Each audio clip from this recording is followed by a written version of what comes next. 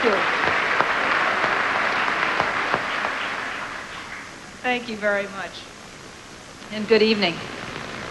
2 months ago, I took office promising a new beginning, a government that is committed to fundamental change, a government that is fiscally responsible, a government that uses common sense, and a governor who keeps her promises. Budgets are more than just numbers. They are the balance sheet of our principles, the ultimate statement of our priorities. This is where government puts its money where its mouth is. Only it's not the government's money. It's your money. That's why I'm here tonight. This is the first time in memory that a governor has delivered a budget message to a joint session of the legislature in the evening, during prime time, when it can be broadcast across the state to families in their homes. Traditionally, this speech is given at 2 p.m. when few of you have the opportunity to listen. What you get are a few sound bites on the evening news and an article in your local paper. I asked to give this speech at this time because you deserve to hear directly how your tax dollars are being spent and why. I would like to thank the legislature for agreeing to this change. This is the beginning of 3.5 months of dialogue, debate, and discussion between my administration, the legislature, and the various interest groups that have traditionally driven the policy agenda in Trenton. And this time, you, as citizens, must be involved too. 50 years ago, the first computer was built. It was a mammoth machine, 100 feet long, 10 feet high, 3 feet deep. Today, the computer world has changed. Computers the size of that PC right there have the same capacity as a supercomputer installed 8 years ago that took up 2 rooms at Princeton's Forrestal Center. Microchips are in, mainframes are out, but not in government. Government in New Jersey is an expensive to run, slow to respond, antiquated mainframe. It fills 2 rooms when it needs to take up a single desk. With this budget, we begin the process of remaking government, of making the machinery of government smaller, smarter, faster, more responsive to you, and less costly. We have no other choice. Taxes in New Jersey, the cost of running the machinery of government, are too high. High taxes drive jobs out of New Jersey and discourage new businesses from coming in. They make it hard for a young family to buy a home and for senior citizens to keep them. They force our children to look for job opportunities far away from their homes.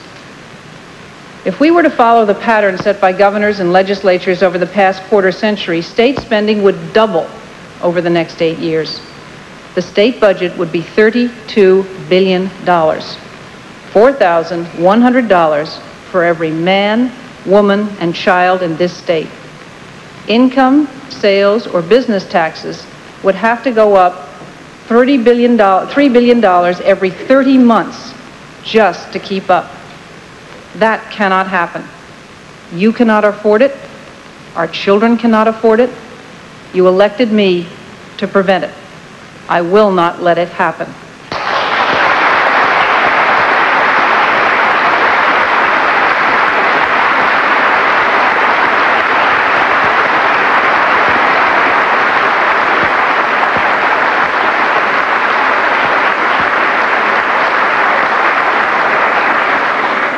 This budget is going to go down, not up. There is only one way to cut government spending, and that is to cut the amount of tax dollars that we take out of your pocket. The more money you have to spend, the more the economy will grow. You elected me to cut taxes and government spending in order to create jobs and stimulate economic growth, and that's exactly what my tax cut will do. Your legislature, under Senate President Don G. Francesco and Assembly Speaker Chuck Hytaian, launched New Jersey on the road to economic recovery by rolling back the sales tax in 1992 and cutting business taxes last summer. I'm grateful to the legislature for quickly approving the 5% income tax cut and the corporate tax rollback I called for in my inaugural address. The Senate finished the job today by approving the elimination of all income taxes for the 380,000 New Jerseyans earning less than $7,500 a year, mostly senior citizens, students, and people working their way off welfare. Those tax cuts are just the first step. I promised you an income tax cut ranging from 30% for low and middle income families to 20% for high income families by 1997. With this budget, I am asking the legislature to take the second step. I am calling for a second income tax cut effective January 1st, 1995.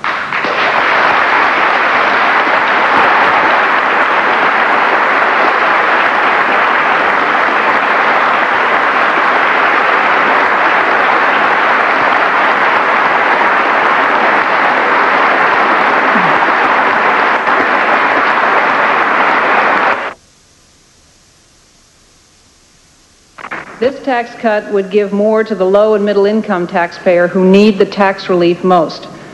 My plan would triple the current income tax cut to 15% for families earning less than $80,000 and for individuals making less than $40,000. The cut would be 7.5% for families earning between $80,000 and $150,000 and individuals earning between $40,000 and $75,000.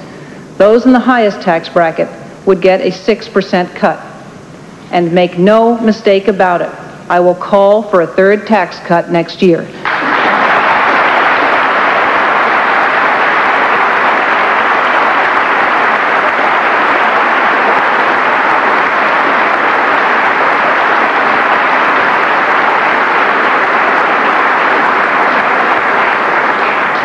For democracy to work, those who ask for your votes must keep their promises. I will keep mine.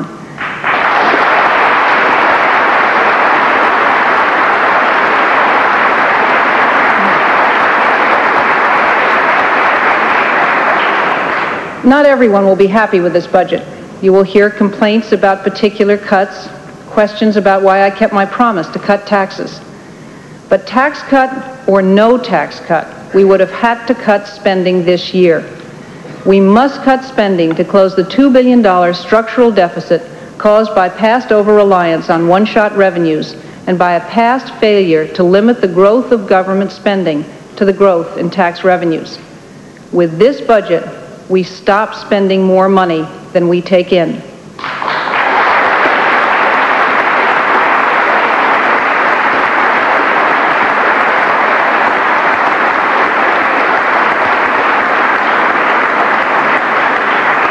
With this budget, we reduce our reliance on one-shot revenues by nearly one-half.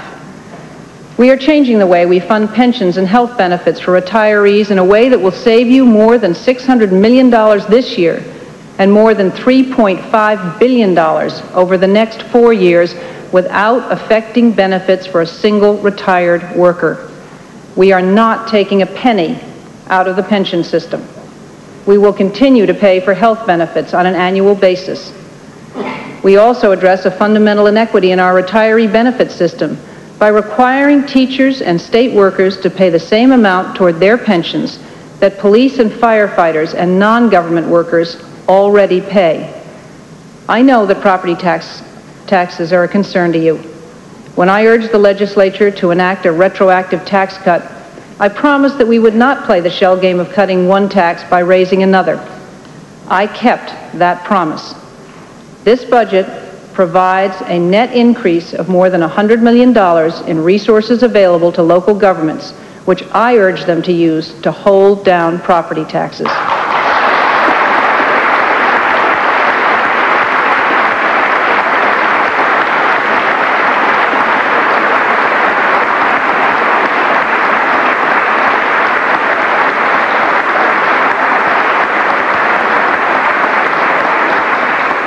I am recommending the elimination of desegregation aid and a partial phase-out of density aid to municipalities. I am also proposing a 33% reduction in the transition aid to 265 school districts that was supposed to expire completely this year under the 1990 law. This will enable us to shift $28 million more into the 30 poorest school districts. This is a good faith effort toward complying with the Supreme Court order to close the funding gap between the richest and the poorest school districts.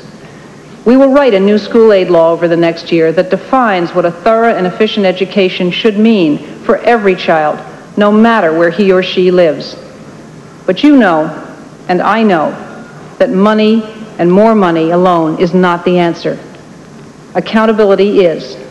In a school system that already spends more than any other per child than any other state, we have to resort to accountability. We must teach children to read in the early grades so we do not have to spend tens of millions of dollars more on remedial education in high school and colleges. We need to inject competition into our schools by developing alternatives like magnet schools and charter schools and voucher systems.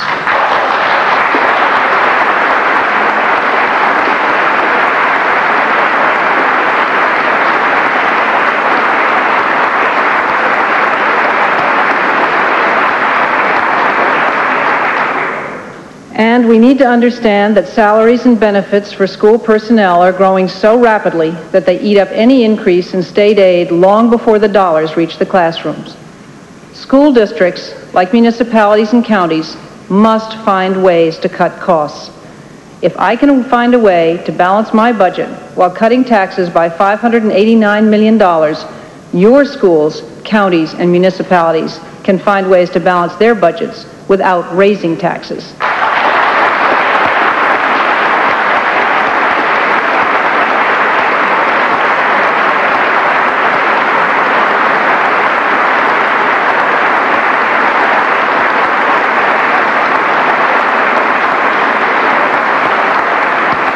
In fact, I challenge those who are putting so much energy into criticizing my spending cuts to use that energy to find the cost savings in their own budgets that we all know are there.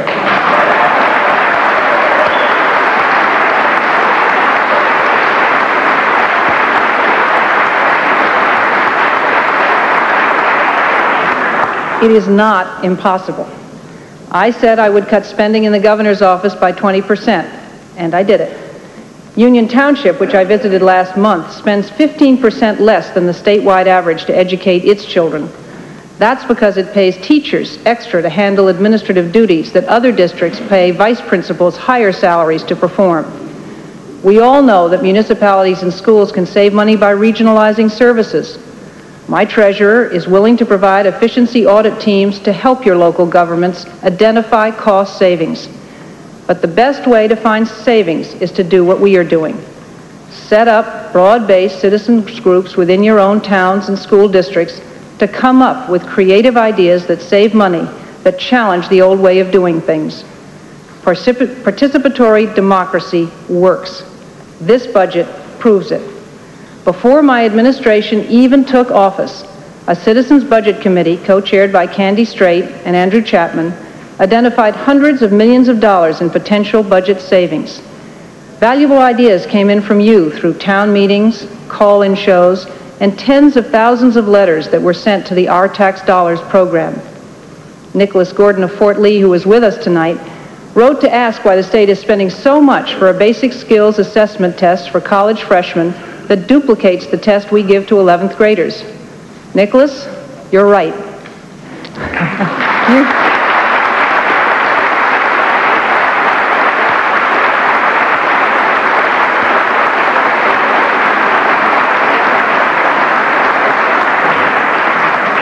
That test is gone, and you just saved the state $1.2 million a year.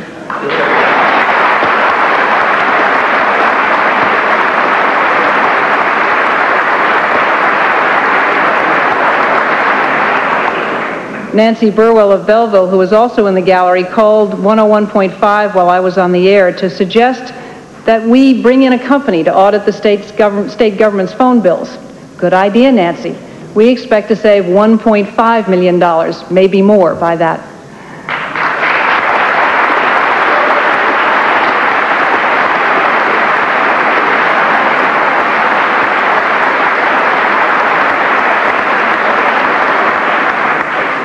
Paul Parecka Jr. of Millville, who is also here, asked why the state of New Jersey was running marinas in competition with private enterprise. Good question, Paul. We're going to privatize those marinas in Leonardo and Forked River. Expected sale price, $7 million. We thank you.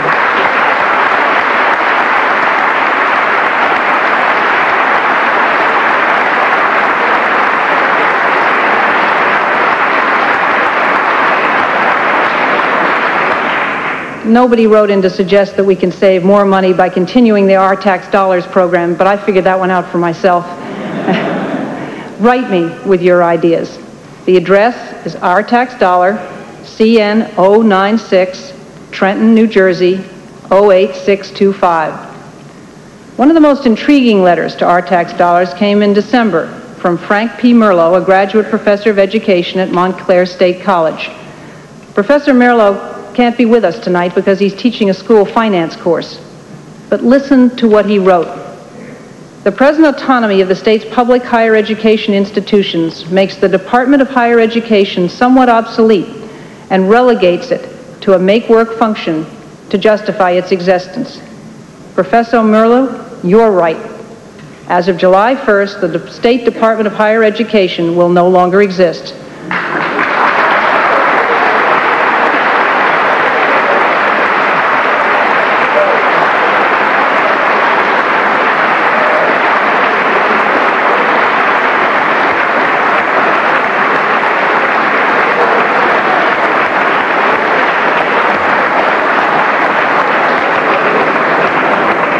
I am proposing the creation of a council of college presidents to replace the needlessly duplicative oversight now provided by the Chancellor's Office and the Board of Higher Education. Taxpayers will save millions of dollars by cutting this excessive bureaucracy, but more important, we will put responsibility and accountability for our colleges where it belongs, with the individual college presidents and their boards of trustees. In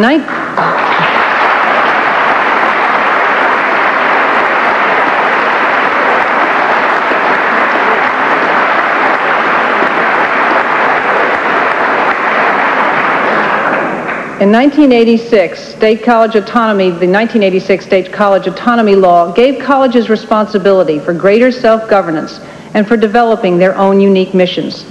They have succeeded admirably. Rutgers, NJIT, UMDNJ are stronger than ever. Montclair is about to become the first state college to earn university status. Trenton State is no longer one of the best-kept secrets in higher education. Community colleges are thriving. Our commitment to higher education is stronger than ever. In fact, tuition increases will be limited to 3.5% this year, the lowest increase in at least 10 years.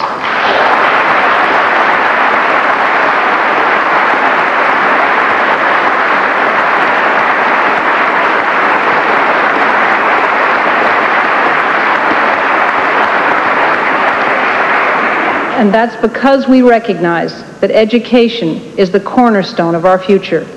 We must provide quality education from preschool to graduate school if New Jersey is to compete in the 21st century.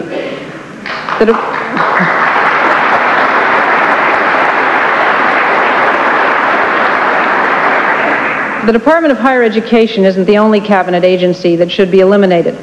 The Department of the Public Advocate has outlived its usefulness. We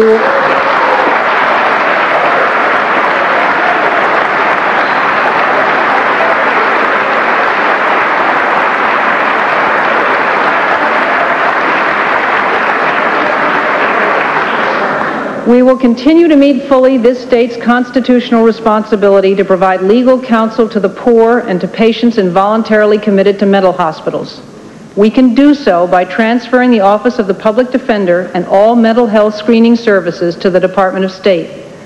Federally funded programs for the legal protection of persons with disabilities will be privatized and will continue stronger than ever. But the Division of Rate Counsel will be abolished because it duplicates the role of the Board of Regulatory Commissioners.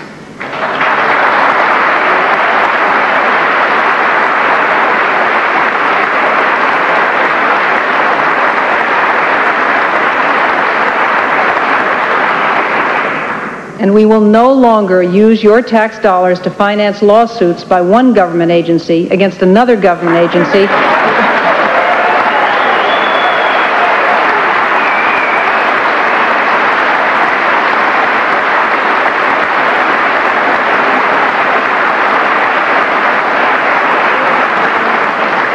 which then has to use more tax dollars to defend itself in a court system also financed by you. We can find better ways to spend our money. It also is time to get government out of businesses it should not be running and give private companies and nonprofits the opportunity to compete to provide services at lower costs. Speaking of better ways to spend our money, public television cannot be truly independent as long as it is funded by government dollars.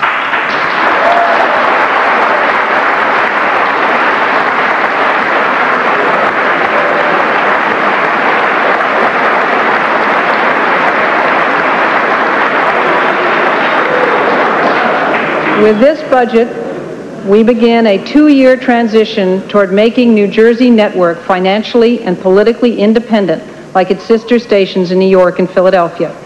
Government control of the media went out with Pravda. I am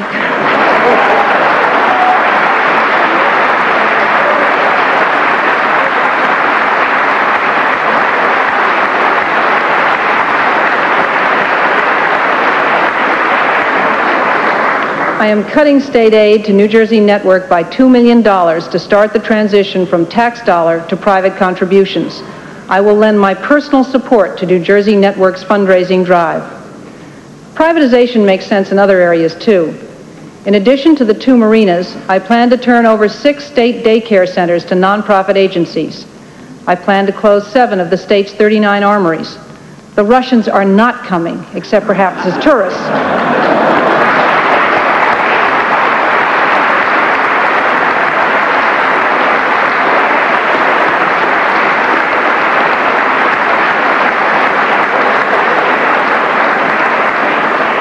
Perhaps the most exciting privatization initiative is a plan to establish a community-based drug treatment facility adjacent to the Hudson County Jail for 400 medium security state prisoners.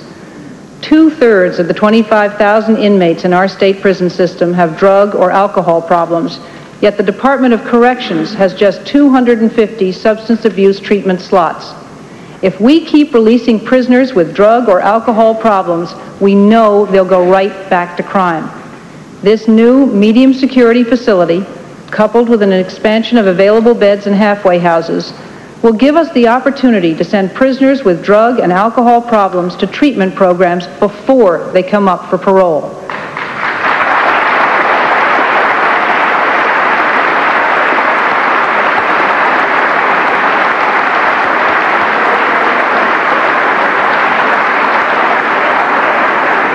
The message will be clear.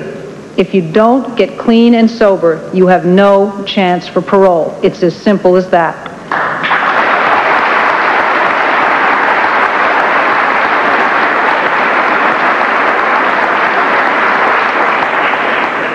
This is just one example of how government needs to get smart about spending a few dollars more now to avoid spending a fistful of dollars later.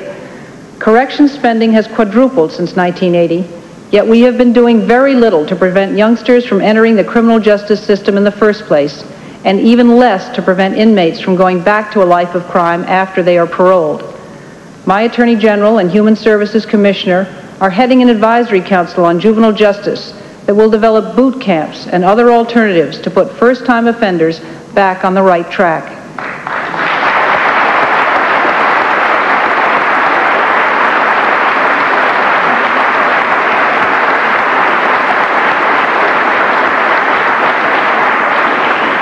I also want to require inmates to get their high school equivalency diploma or improve their reading by 3 grade levels as a condition for their parole. You can't get a very good job with a 7th grade reading level, which is the average in our prisons. Those who already have high school diplomas can tutor those who need help. We must get smarter about funding health care, too. We will save money by moving our Medicaid population to managed care. But more important, we can give our poorest families the opportunity to take their children to doctors for regular checkups instead of having to wait for their children to get sick enough to go to a hospital emergency room.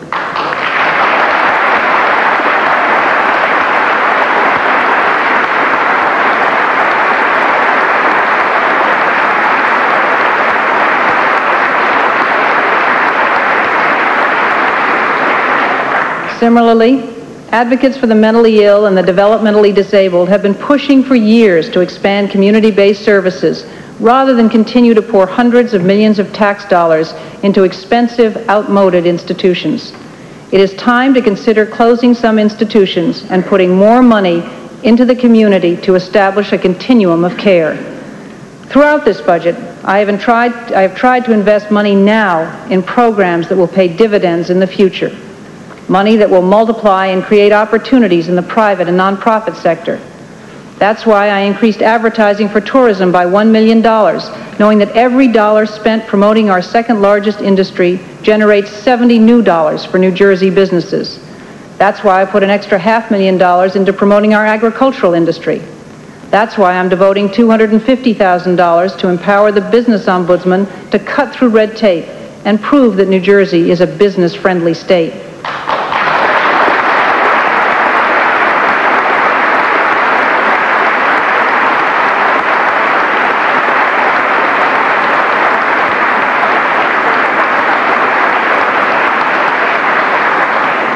That's why I doubled the State Planning Commission's budget to $1.4 million. And that's why I refused to cut our billion-dollar capital spending program, including the $565 million we will spend on transportation programs. And oh yes, there's a $30 million set aside this year to fix all those winter potholes, including $10 million for counties and municipalities.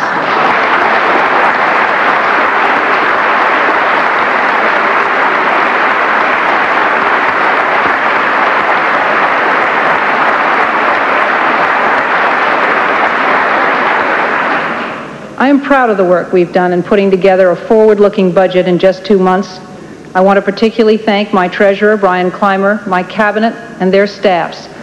In many ways, this is a transition budget, one put together to close the structural deficit we inherited with the least possible pain. We did limit the pain. School and municipal aid levels remain virtually unchanged. Homestead rebates are preserved. State worker layoffs caused by program cuts are projected at 600, and the final number could be less. But just as important, we are starting the process of bringing sanity to government spending here in the State House, and hopefully in your county courthouses, your town halls, and in your schools. Yes, we will have to make tough choices about spending priorities, but that's what a budget is.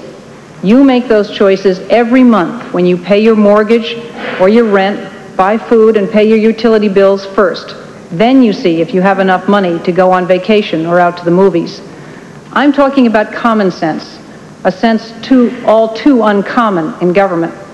You don't spend more money than you're taking in. Government shouldn't either.